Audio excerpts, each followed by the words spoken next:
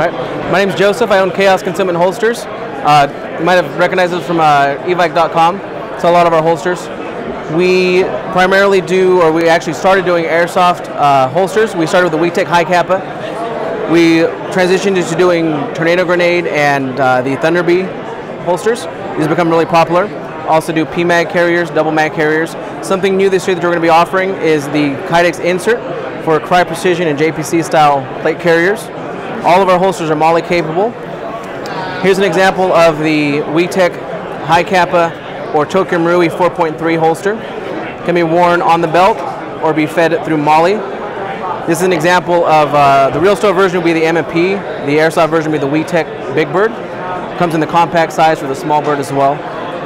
This one is here for the Tokyo Marui or the WeTech Glock 17.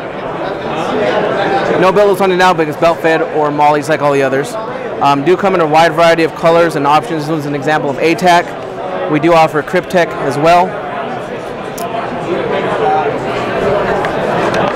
And specialized patterns like this one here with a skull. This one will fit also a WeTech Glock 17.